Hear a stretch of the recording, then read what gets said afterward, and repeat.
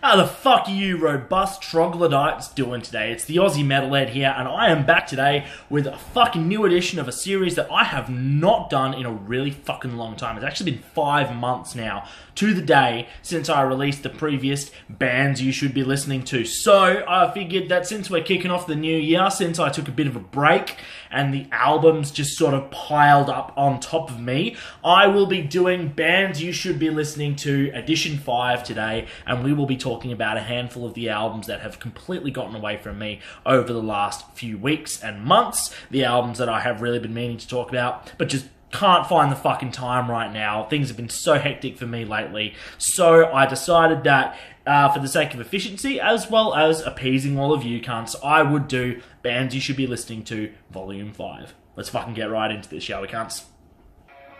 The first band we're talking about today is none other than Melbourne's own Hollow World. Fuck, man, have I been keen to talk about this one. This is a melodic death metal bastion of how to fucking do the genre right, man. If you love a bit of Black Dahlia, a bit of At the Gates, a bit of In Flames, a bit of Bloodbath, look no fucking further, man, because these cunts have got you fucking covered. They're a relatively young band. They've only been around for a few years now. They have released a number of EPs and singles. Their most recent one, release-wise, being Beneath the Frozen Sky. I'm not sure if that is their most recently released album. It is the most recent one that they have available on all their major streaming services, so that's what I'm going on for the sake of here. Musically wise, these guys hit every single goddamn fucking note that I would expect a good quality melodic death metal band to hit, and then some. Everything is kept relatively simple and straightforward, but it's so well put together. Every riff is precise, every fucking note is picked with fucking purpose and ferocity.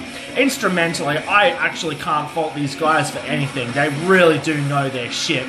They've crafted some tremendously catchy work, and with the addition of their new vocalist, Ben Roberts, I believe his name is, their lineup has only gotten fucking stronger. They handle lows, highs, low tempo, mid-tempo, crazy blast beats.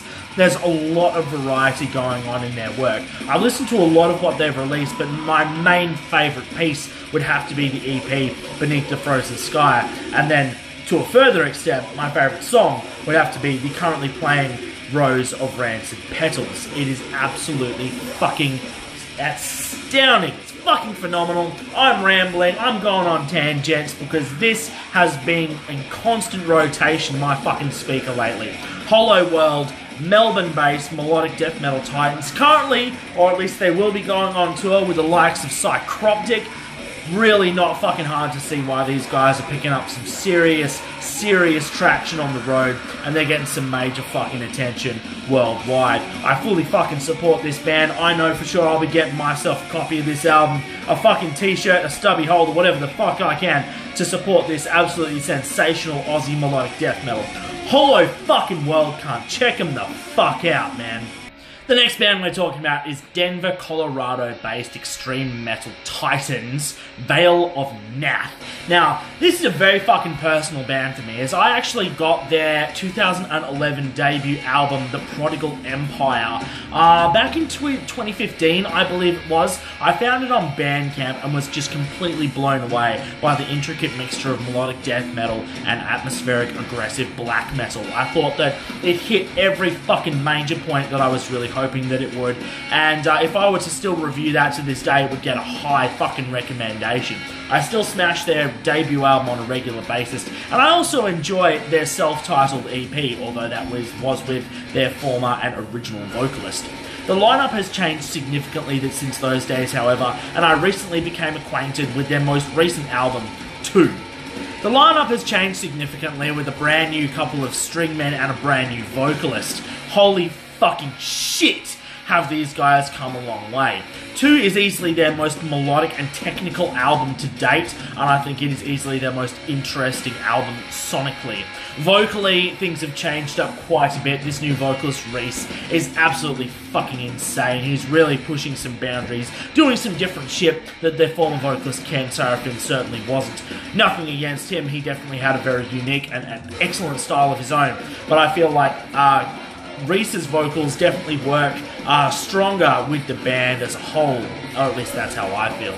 This is an absolutely monolithic fucking experience. I really can't praise this band enough. Featuring the drummer of my personal all-time favourite bands, Necrogoblicon, was one of the things that really got me into this band and has definitely kept me around for the long run. I guess you could call these guys a form of supergroup, as they do contain some pretty fucking fantastic musicians from the extreme metal scene. But these guys have definitely put their noses to the grindstone, put their money where their mouths fucking were, and really released some music that's worth actually referring to these guys as a potential supergroup. I feel like these guys are a seriously underrated gem at the moment. Sure, they're definitely getting more and more relevant, they're getting more and more exposure as time goes on, especially with the highly anticipated release of their upcoming third studio album. They've already released a single for that, by the way. It sounds absolutely fucking monstrous. Vale of Pnath are a band to be paying attention to at the moment. These guys are pushing boundaries, they're taking names, and they're really paving a new way for melodic death metal. I feel like these guys could even become known as one of the leaders of the new wave of melodic American death metal.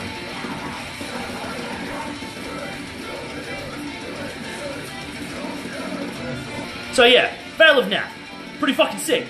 Go get yourself a fucking t-shirt, check out the fucking music. I know I'll certainly be trying to get myself some fucking Vale of Pnath threads soon. Fuck yeah, dude. Check them the fuck out. The next band I'm talking about is actually an album request. I was recently contacted by the guys in the German brutal death grind band Profanation, and asked if I could speak about some of their more recent material. What you're currently hearing is some music off their soon-to-be-released upcoming album, Into Cascades of Blood and Burning Soil. These guys have actually been around for quite a fucking while. Formed in the late 90s, these guys have had a lot of lineup changes. They've released a number of different music under different labels and whatnot. They even came to Australia back in 2006 for part of an Australian tour, and also wanted to personally extend their fucking greetings to all of their soon-to-be and old-school Australian fans. Now, I haven't had a chance to listen to a lot of Profanation's earlier material, but what I can say after listening to this newer album is that this is some pretty fucking high-tier shit. Real fucking strong influence such as like Barnes-era Cannibal Corpse, Dying Fetus, and some other, namely old-school, festering kind of influences seeping in. Musically, these guys are pretty fucking solid. I wouldn't say that they're really doing anything that's too outside the box, but in terms of riffage, production, and songwriting quality, these guys are definitely a cut above a lot of the pedestrian death grind that's going around these days. This might also come from the European influences. I have found that a lot of the European slam and grind that's been coming out lately has definitely had some interesting twists and turns in terms of solidity in production and songwriting value. When I sat down to talk about this album and this band in particular, it was kind of difficult to kind of adequately sum up what these guys are like, since I didn't just want to sell them as just another death grind band.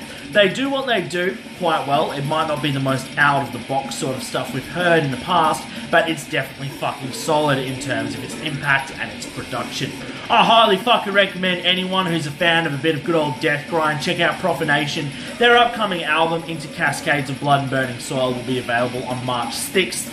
And for all of you fucking cunts that have been listening to Profanation in the past, fuck yeah, man. They're gonna deliver. You're gonna enjoy what they've got coming. Thank you, boys, for fucking reaching out to me in regards to talking about the music. I hope that you guys have enjoyed what I have to say. Alright, guys. I'm only going to be talking about one more band today, but before we do that, I'd like to mention that I will have another video, kind of similar to this one, coming out at the end of this week. More than likely be coming out in between Saturday and Sunday. We'll just see how things turn out. The next video that I'll be releasing will be entitled Quickie Reviews, and in which pretty much is exactly how it sounds. Because I took a bit of an extended break from the channel, I was away for a little longer than I intended to be, and as a result, quite a bit of music has piled up on me. So, in order to get back on track to releasing the videos that I really want to do, I figured that I would do a quickie review video at the end of this week to talk about the other albums that I haven't had a chance to really dive into yet on this channel.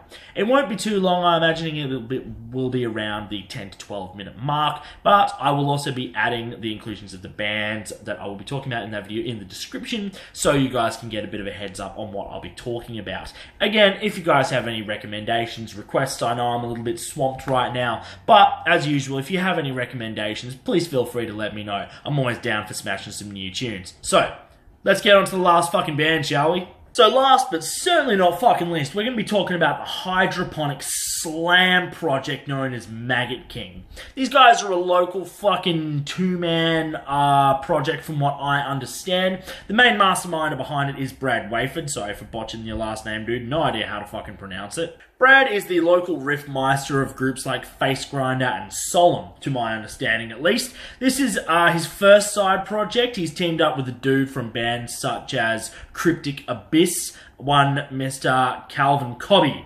Now, these two have come together to form a brutal, disgusting, dank as fuck slam experience for all of us fucking plebs. Let's see what this is fucking like, shall we? So if you're asking yourself, what exactly does hydroponic slam fucking sound like? Well, mate, if you have to ask that question, you've probably taken a wrong turn down Internet Boulevard and ended up on this video by mistake.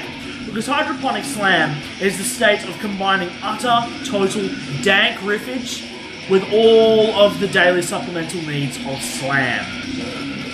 So what is there to fucking say here? You got chugs, you got some grooves, you got some sneaky trems, you got some brutal fills, you got gurgly vocals, the classic dry cotton mouth sound of the classic slam vocalist. I also particularly enjoy the Pineapple Express sample in there towards the end of the song. It's a slam track, it's what you'd expect. There's a lot of fucking triplets, a lot of low-end palm-metered chugs, plenty of bong rips, lots of weed smoke, and plenty of larynx shredding goodness. There's not a hell of a lot to critique here, to be totally honest, as it is slam, but it is very fucking good slam. It's well done, it's groovy, it's catchy, nothing taking itself too seriously here. I mean, the song's called Keeper of the Cone Piece, for fuck's sake. You're gonna know that these guys aren't out to write some real serious, life-changing shit. This is just some simple, brutal, stony fucking goodness, and I fucking love it.